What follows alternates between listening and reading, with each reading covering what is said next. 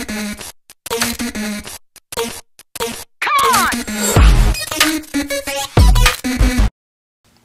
another tip on heading, and this is something that's not talked about near enough, I don't feel like, but this the amount of rope that you throw. And of course, everybody knows when they run up to the hip and get their horse in the right position that the distance between your thumb and forefinger here and the back of the steer's head is the right amount of rope to throw and get tight right here.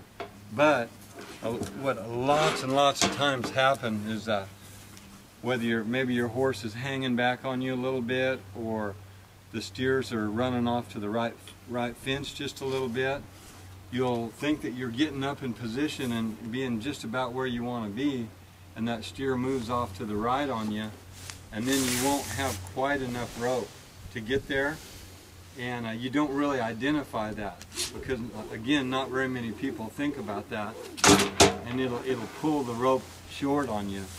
So I think it's really important when you're roping the horns to learn to judge distance, just like you would shooting a basketball and looking at the rim and understanding how far away that is. When you're roping the horns, the more and more you rope the dummy, the more you'll realize that, okay, right here is a half a coil, and I'll learn to let this coil slide in my hand, and by doing that, that allows enough rope to get there. But also the other side of that is that you see a lot of times when a person's coming onto a steer that he lets go of too much rope, and lots of times when you let go of a little bit too much rope, it'll cause it to wave off. So I would encourage you, when you're roping the horns, to practice moving around and ask yourself, like, okay, if I'm standing right here, that's not letting the coil slide at all in my left hand. That's absolutely no rope.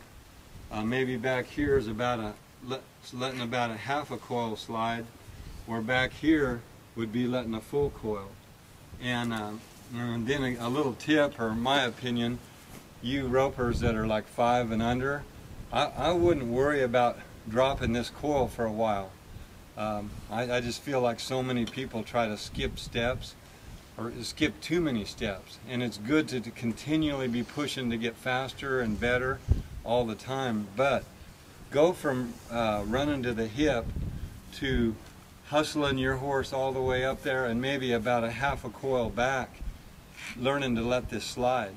I mean, there's still lots and lots of room for roping faster, but yet you continually keep your horse working good by hustling him up there, getting the run out of him, about a half a coil back, learning to let that slide.